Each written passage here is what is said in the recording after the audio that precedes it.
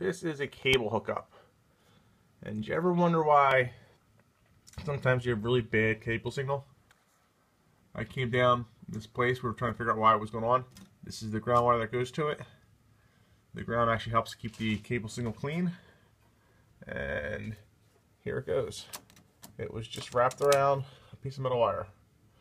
And every time that wiggled, the cable system came out with the little snow was, the snow was shown on the picture.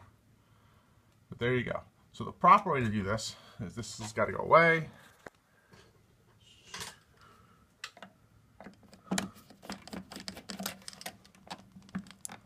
Oh.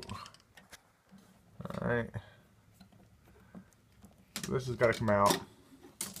A new wire is going to go in. But it really needs to be grounded to the main electrical service. This wire here is what's going to be. But down here is what's called an intersystem grounding bar. All new services should have them. They usually have a cover like this. And it says intersystem bonding terminal. Comes off. This bar is made so that you can ground your utilities, your cable, cable, phone, any kind of satellite TV, to the main electrical system. This is the main electrical grounding wire. It's going out over here. And let's say it's going into a ground rod down there. There we go. So that goes into the ground rod right there.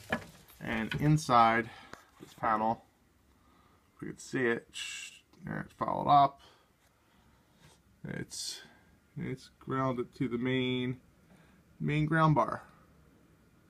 So it goes from there all the way back down, out here, and this, instead of grounding to water pipes, you'll see sometimes on that side of meters, now it can ground straight to the main electrical system, and this keeps everything working much, much better.